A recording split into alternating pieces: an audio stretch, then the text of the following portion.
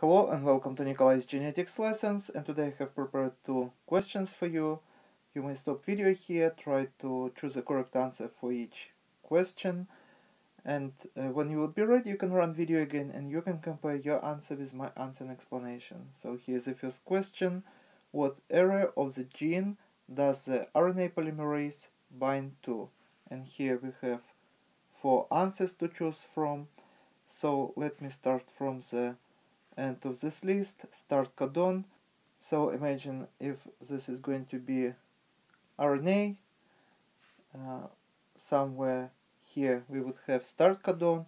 We wouldn't have it at the very beginning, so this is not going to be the first codon, because for example if this is going to be message RNA of prokaryote, here we would have Scheindel-Gardner sequence to which ribosome would attach in order to start translation.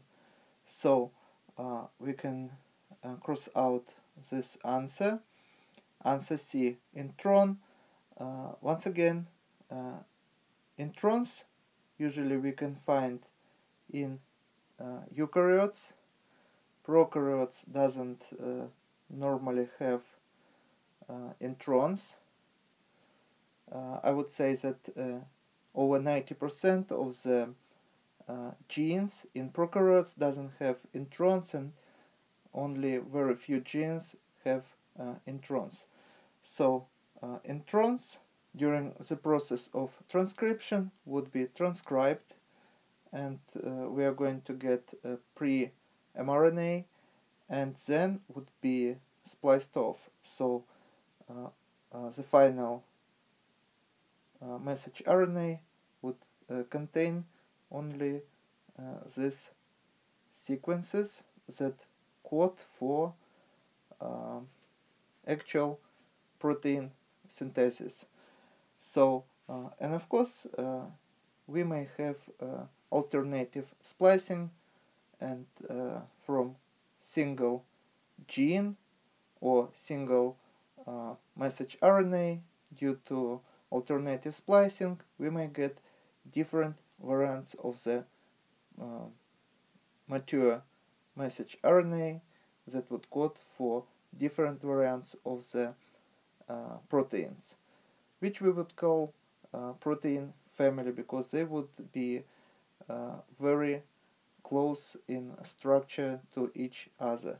So we can cross out answer C. This is not intron, and of course this is not exon. So we have left with only one answer, which is promoter.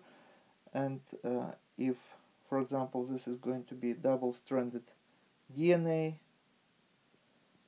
and say somewhere here we would have region that would code for gene, in order for RNA polymerase to bind and to start the process of transcription, producing message RNA, it has to bind to some place in the upstream region of the gene. For example, if we would have somewhere here start codon, in the upstream region we may find promoter.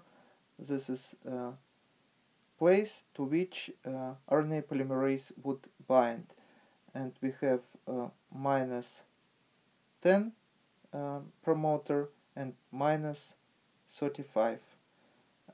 These two numbers stand for the how many bases upstream from the start codon we can find these promoter sequences. For example, in bacteria, in minus 10 region, promoter sequence would be Tata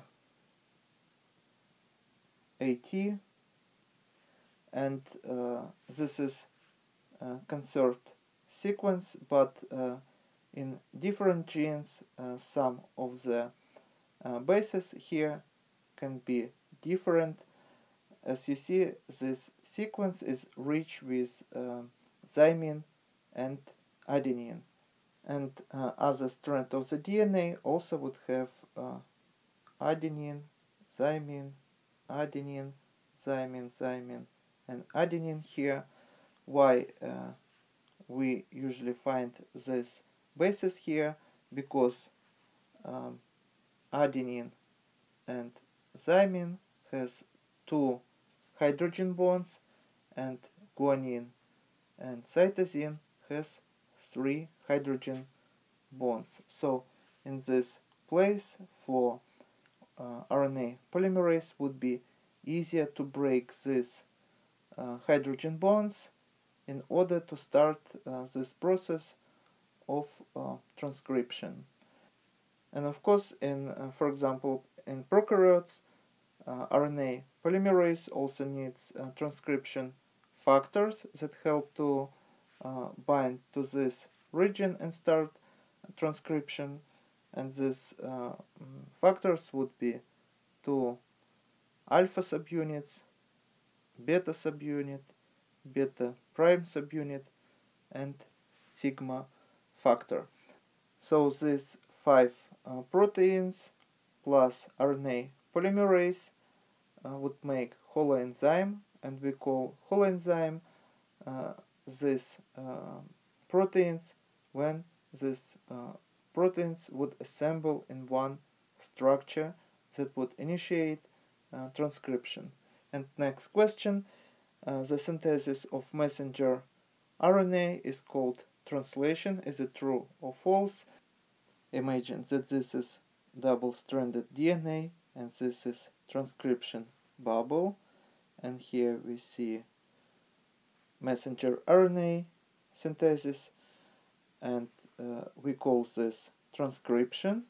And when messenger RNA would be produced with the help of the ribosome, protein would be produced, protein which represent sequence of the amino acids that is coded by sequence of the messenger RNA, sequence of its codons. So this process we call transcription, and this process we call translation. So the synthesis of the messenger RNA is called transcription. So in our case, this statement is going to be false. And this is all for today. Thank you for your attention. Please subscribe for my new videos that I post almost every day. Thumbs up if you like this video. Please write your comments, questions if you have any. And see you in the next video. Goodbye.